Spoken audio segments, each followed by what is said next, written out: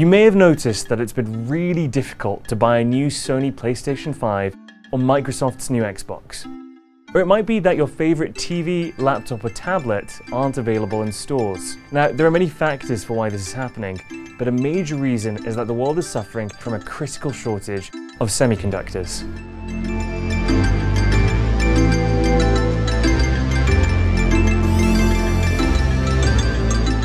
In simple terms, semiconductors, which are also known as microchips or integrated circuits, are tiny slices of silicon with millions, sometimes billions of transistors. The transistors themselves control the movement of electrons, allowing the chip to process information. Altogether, a semiconductor chip is responsible for the computations that enable all of our electronic devices to work.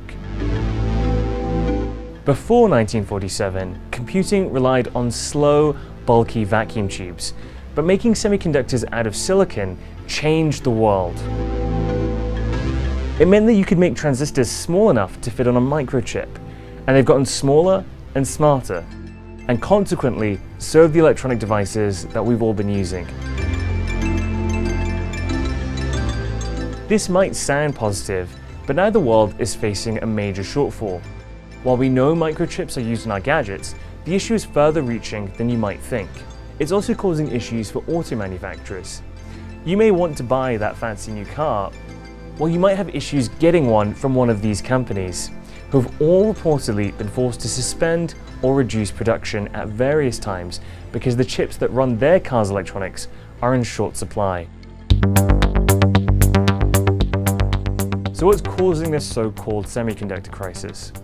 One perennial issue is that there's a limited number of companies around the world that have the ability to manufacture the silicon wafers needed. And older factories sometimes find it harder to upgrade their production lines to keep up with advances in new technology. Another problem is the proliferation of chips in products that didn't use them before. The chip demand for increasingly sophisticated products that once had fewer chips or used less sophisticated chips is always increasing. Cars, for example, have gone from having a very basic onboard computer to electric vehicles which have become computers on wheels. This creates stress on an industry which never needed to provide cutting-edge components for fridges and toasters. And then there's the issue which is affecting everyone, COVID-19. There have been chip shortages before, but the pandemic has put huge stress on global supply chains. And with more of us working from home, we've also become even more reliant on tech devices, and global demand for them has remained extremely high. New coronavirus outbreaks in Asia could create further issues over semiconductor supplies. Taiwan, which had been dealing with the pandemic fairly well, has recently seen an uptick in infections. The self-ruled island is a significant hub for chip production. And it's not been helped by the fact that in June, 200 employees tested positive at leading manufacturer King Yuan Electronics, while a further 2,000 were put in quarantine. The Wall Street Journal reported that lockdowns in Malaysia, which is also home to various companies that do assembly and testing of chips, could have their output reduced by 15 to 40%.